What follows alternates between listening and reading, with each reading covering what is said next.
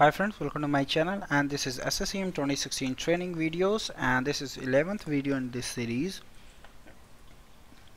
And in this video I'm going to show you how to enable PXE boot on SCCM 2016 and install WDS role step by step. So PXE boot is required in deploying operating system through the network, so it's allow us to set up the pre-execution boot environment for the bare metal machine, where it can connect to WDS server or a PXE boot server and can get the operating system image and run the task and deploy those operating system whatever applications or the operating system image is there available for the PXE for the client. It can be downloaded and installed on the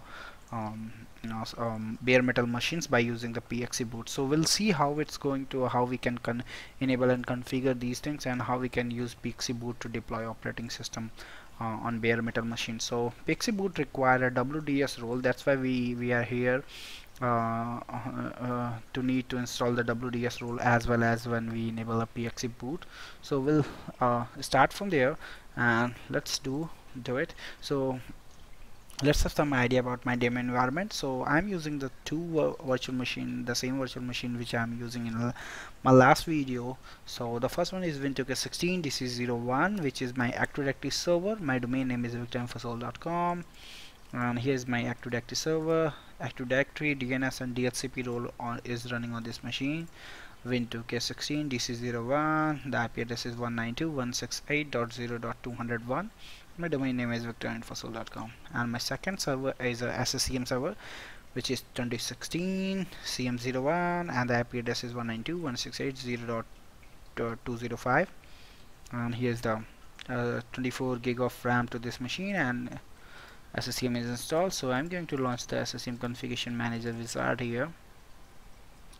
So step by step, the first thing, how to enable PXE boot and install WDS step by step.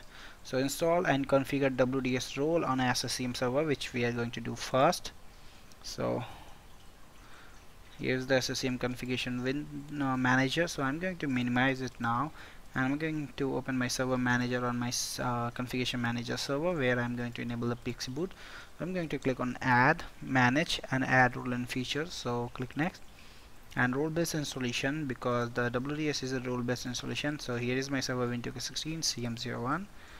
So click next, and if you scroll down, you will get the Windows deployment services. So I'm going to mark this and add required features. That's going to install the remote administration tool for Windows deployment services tool. So good to go. Add features, click next. Leave everything default. So here you can see what we require to set up the WDS. So click next, and the deployment server and transport server both, click next and click on install button. So by doing this, the installation will complete in less than 1 minute. After the installation is done, we need to go and configure the WDS role on this machine. So wait for it. The installation, once the installation is finished, we will go on and configure the WDS role. So it's a lightweight feature role basically, which is going to take less than 1 minute to get the installation done. So I'm just waiting for it. So the installation is succeeded, and I'm going to click on close, and you can see the WDS role is green here. So now I'm going to click on tools and Windows deployment services. If the WDS server is not configured, you will see a small yellow mark here. It's saying Windows deployment services is not configured. Right click and configure it. So I'm going to do it now. So right click and configure server. So this is a prerequisite what we have to do. So there was an active DNS server in your network. The server has NTFS file server partition, so we have a C drive only on this machine, which is basically in NTFS. So we are good to go, and we have Active Directory, required Active Directory, and standalone mode. So good to go, and we require a DHCP server. This is because Windows deployment use the PXE, which is pre-boot execution environment, which rely on DHCP for IP addresses. So click next. We have all the things. So I'm going to do it in standalone server, and configure the server. It is a standalone operating independently of Active Directory. So click next. The path where you want to put the remote installation folders, so good to go. And you can see this is saying the volume is stored operating system Windows volume, so we are good. So but the best for the best performance and data reliability, you can create a D drive and you can set up this remote installation folder in D drive. So this is the demo. I'm good to go. Click on yes, and here PXE server initial setting. So which client you want to respond your WDS server, so I'm going to click here, respond to all client computer known and unknown. So we are good. And this is the additional security feature where the administrators required to approve the request if something is coming to Pixie server. So I'm good to go with not checking this, because this is a lab environment. If you want to build a secure Pixie boot, you can go ahead and you can allow the pending devices once you have a request. So I'm going to click on next, and you can see it's copying the needed file and starting deployment services. So we are good. And I'm not going to add install image server, because I'm going to do these all tasks from inside the SCCM itself. So I'm going to uncheck, click finish, and now you can see we have a install image nothing, boot image nothing, pending device, which we are talking about the PXE response policy, and everything looks good here. And if I go to properties now, you can see the Pixie response. If you later on, if you want to change the setting, you can come here and always change the setting. And ADDS, boot, and we have a client, Dhcp, all these options is there, so we are good. And click OK, and now we can move to next step, which is enable PXE support for client from distribution point. So I'm going to do this now. To enable this, I have already logged into my SCCM console. I'm going to click on administration, then distribution point. In the distribution point, if I go my server and properties, you can see for now it's saying PXE is PXE is not enabled, so I'm going to enable this. So click here and enable PXE support for client, and this is saying when you use PXE client computer, use the following ports to connect to the site system server.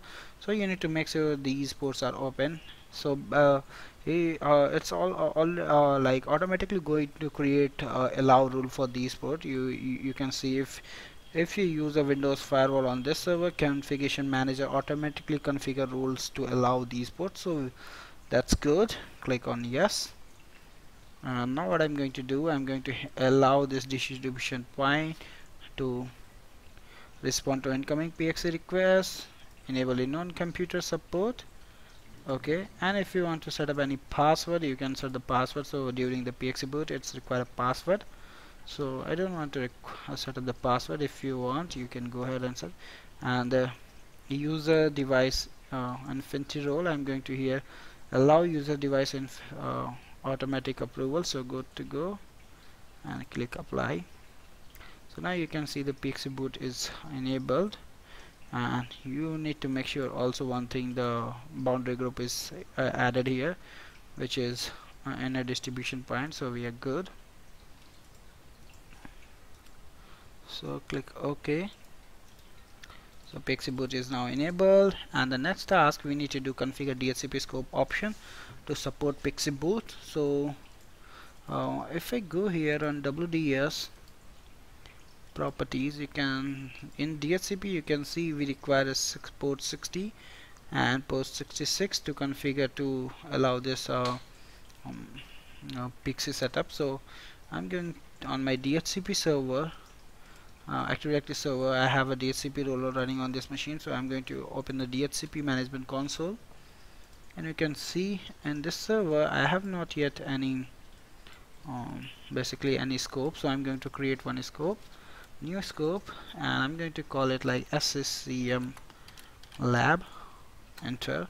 I'm going to put my initial IP address, which starting I'm going to put 151, and the end IP I'm going to put 200, so it's 50 IP within this scope range. So click next, and next. Leave the default everything. I'm just going to click next, next, and activate this scope finish. So the scope option is configured. Now under the scope option, you can see DNS 6 and 5 is added. So I'm going to click on configure option, and under here I'm going to click on 66, which is a boot server host name. So I'm going to put, you can put the name of the server, or either you can put the IP address. So I'm going to just put the IP address 192.168.0.205. so I'm going to put 192.168.0.205. click apply, and you need to put the boot file name. So I'm going to copy the boot. So here's the boot file name. So I'm going to click on apply. Okay, so these all three require three steps which we need to perform to enable the Pixie boot and install Wds Role. So in next video we are going to do the Pixie boot and deploy operating system by using this Pixie boot. So thank you for watching, and please subscribe me for more videos, and if you have any query, any question related to this, you can always post me on my given mail IDs. Thank you once again. Bye bye.